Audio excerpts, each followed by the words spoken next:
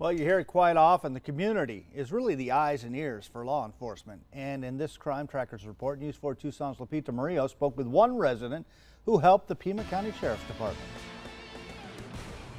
Even in this gated community of La Paloma, some criminals learned they can run, but they can't hide. It was a silver Honda that was parked there, and it did have a neighborhood sticker on it. And the alarm went off for at least a minute, so I knew that the gentleman that jumped in it didn't have a key. This is the man Pima County Sheriff's detectives say was in the car. He's 32-year-old Daniel Gastelum. The resident did not want us to identify her. It's very hard to get in here and walk around without somebody noticing, because we all do know each other very well, and there are a lot of walkers starting at 5:30, 6 in the morning in this neighborhood. Everybody kind of keeps an eye out for each other. It's that suspicious activity and a gut feeling something wasn't right that prompted the resident to call 911 and alert the front gate. Then I noticed that he went down into the back seat and covered himself with something, which was very suspicious, so I immediately called 911. When sheriff's deputies arrived, they say they found 32-year-old Gastelum right where she said he was, in the back seat.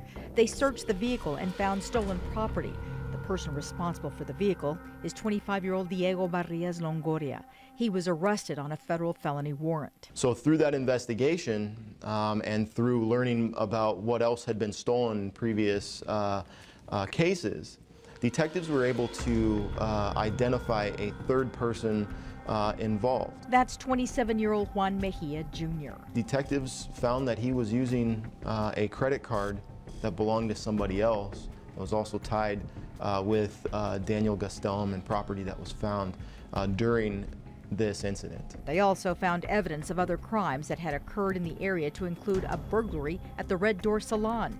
Investigators say both Gastelum and Mejia were charged with possession of stolen property and fraudulent use of credit cards, all thanks to a resident who saw something and said something. Detectives believe she likely prevented other crimes from happening. Because she was so aware of her surroundings and called this in.